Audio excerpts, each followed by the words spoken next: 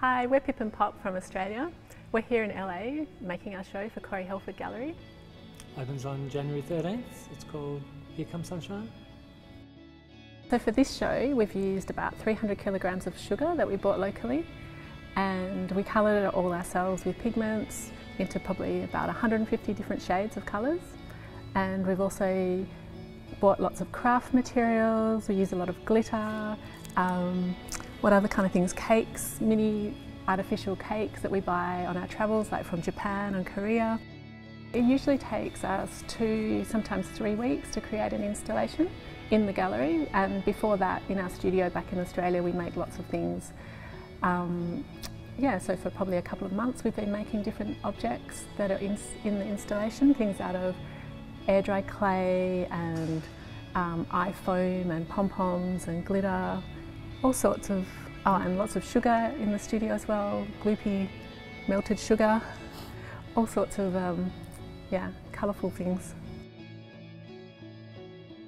The worlds that we're creating are kind of based on things that we're interested in about utopia and places that exist in stories and mythologies and also in people's imaginations. So there's kind of landscapes that might exist or they might not. So we're kind of trying to create our own kind of imagined landscape, kind of utopic landscape.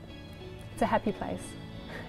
And something that is maybe a brief escape from the everyday, you know. And some of the differences in surface is just down to when you find a new material. And you think, I can use that in the work.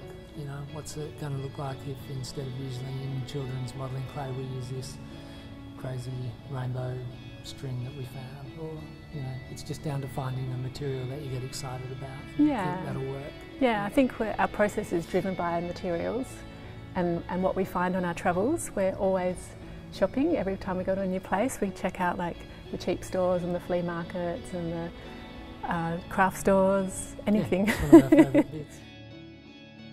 I guess I'm interested in creating a kind of utopia because they're the stories that I'm really fascinated with. That we read stories about mythologies from different cultures and creation stories. Yeah, creation mythologies and sometimes children's stories. Those kind of, I guess, places that people imagine. And there's one that I really love, which is Land, or there's a German Schlaraffenland, and it's like a place that's created entirely of food.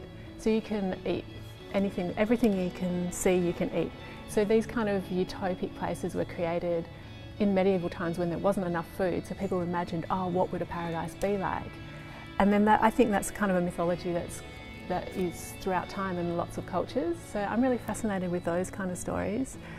They also have this, I guess, other side that there's also, I guess, a warning about excess and gluttony and what happens if you can have everything that you desire.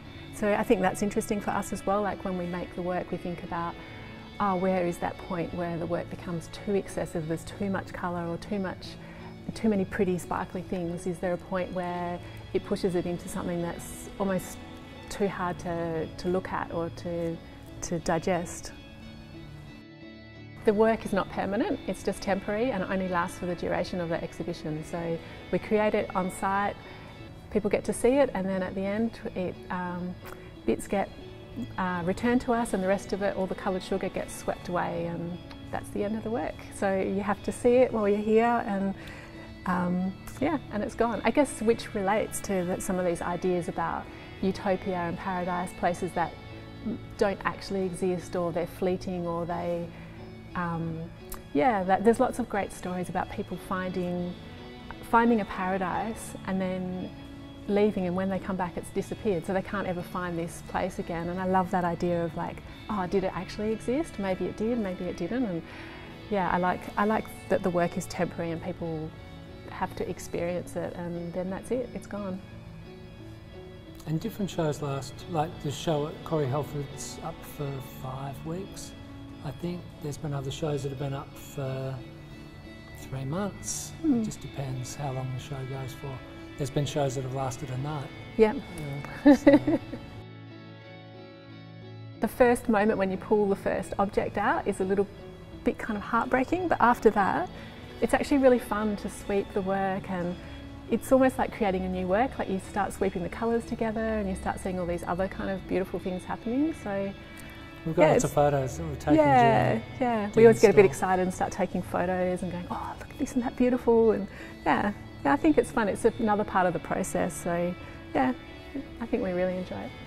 Like we're influenced by stories and mythologies, ancient maps, kids' TV shows.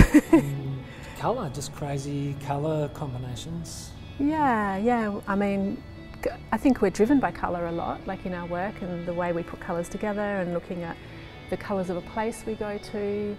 I think like every work is really influenced by the place that it's made. So when we arrive in a place, we always go shopping first and buy some new materials, but we're also kind of, I guess, looking at the city and picking up on things that we notice. They're not necessarily major things, but sometimes it's a colour combination, the type of colours that a city has, or the light, or some of the houses. Like we were in Silver Lake for the first week, and some of those beautiful houses out there that were like combinations of pinks and green. Yeah, great combos of colours. Yeah, so that it seeps into the work, I think. Yeah,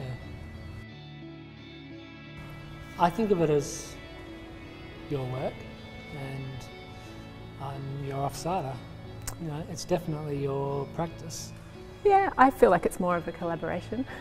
Yeah, I mean, I think I was sort of the driver of the work and instigate things and projects and research, and yeah, Chad comes up more on board in the studio, and then during installation, Chad does all the like really detailed drawing parts of the work, or where you see the rainbows going throughout the work in this work. That's all Chad's very fine handiwork.